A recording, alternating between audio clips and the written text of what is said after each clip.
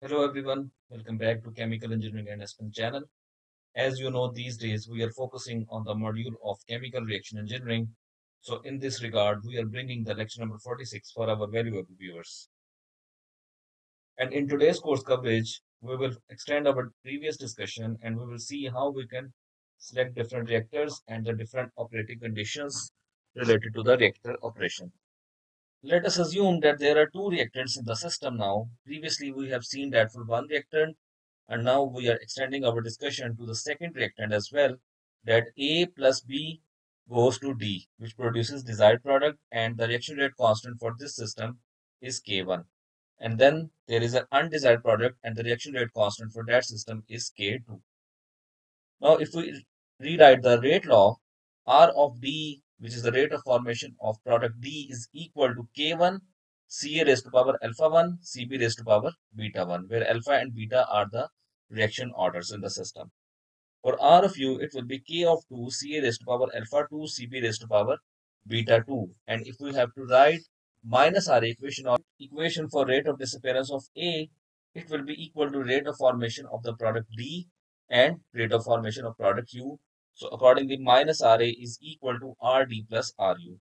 Now substituting the values, minus Ra is equal to K1 Ca raised to power alpha 1 Cb raised to power beta 1 plus K2 Ca raised to power alpha 2 Cb raised to power beta 2.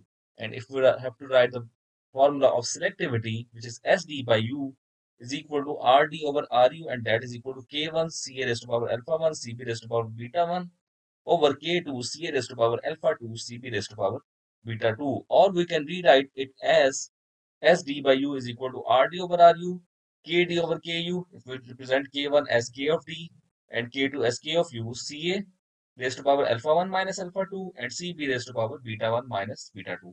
For simplicity or for comparison with previous system, I have represented it as Kd and Ku.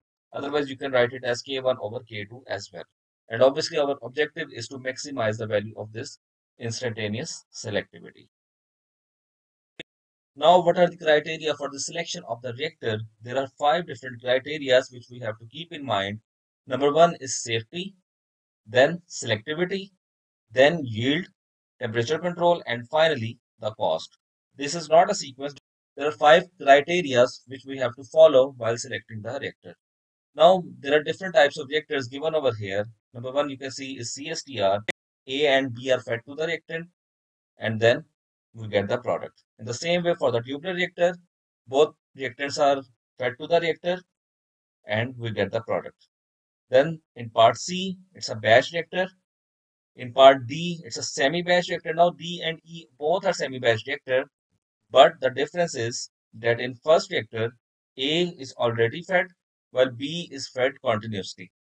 While in semi-batch 2, B is already fed or charged to the system, while the feed of A is continuous in the system. We will see in our upcoming lecture how that two are different and where which reactor to be used.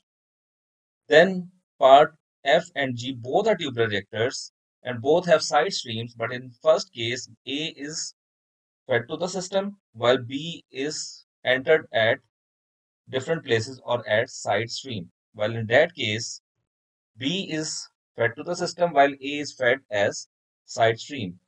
Then in H type, you can see that A is the main reactant which is flowing through the system while B is or fresh B is added to each reactant. These are the different types and we have to select based on these 5 parameters which reactor to be used. Again, selectivity will decide or will play a major part in it along with other important parameters such as cost, safety and so on. Then you can see these two are the reactors which include the recycling phenomena, that both reactants are fed to this tubular reactor. The product is recycled, obviously it is cooled and then recycled. Like you can see the two reactors with recycle can be used for highly exothermic reactions. Here recycle stream is cooled and returned to the reactor to dilute and cool the inlet stream, thus avoiding the hot spots and runaway reactions. This one could be used for gas phase reactions and this one for the liquid phase reactions. The same phenomena is going there, that the product is cooled and then is fed to the system. Then we have some advanced reactors which are membrane and reactive distillation. These are used for those type of reactions where the equilibrium lies far to the left. It means that to the reactant side. So obviously we have to remove one product from the system to continue the completion. Like you can see that A and B are fed to the system, C and D are produced, but we have removed C so that the reaction can be proceeded to the right side. Accordingly, the membrane reactor is used for thermodynamically limited gas phase reactions, while reactive distillation is used for the liquid phase reactions when one of the product has a high volatility than the species in the reactor. So these are the different type of reactors which we have seen, like starting from the simple CSTR, tubular, batch, semi-batch.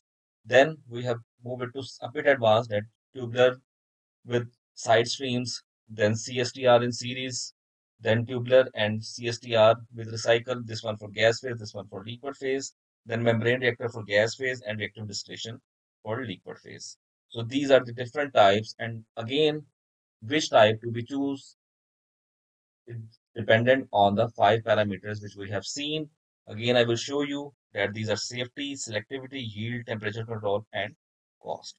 So in the next lecture, we will see that how based on selectivity, we will select a suitable reactor for our operation, and we will generate the same cases as we have developed in our previous lecture, which was lecture number 45.